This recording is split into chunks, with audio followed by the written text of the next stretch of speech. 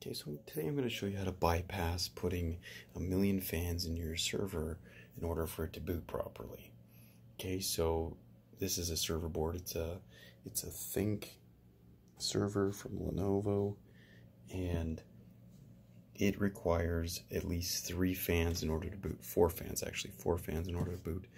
One here, the CPU fan, and then 2 auxiliaries up here.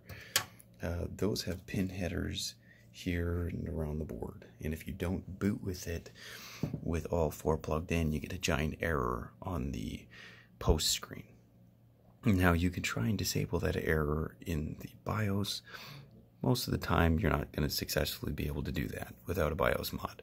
So here's a quick tip. So this right here is done with duct tape because I ran it with electrical tape, but you get the point. There's your pin header for your back fan.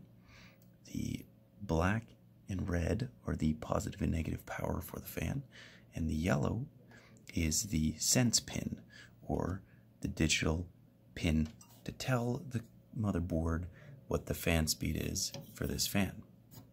So what I did is I went to the other headers around the board and I cut off all of the power pins and soldered the digital pins to the read pin here.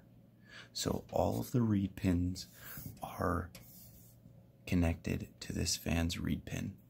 So all of the motherboard fan headers think that they have fans plugged in running at the speed of this fan.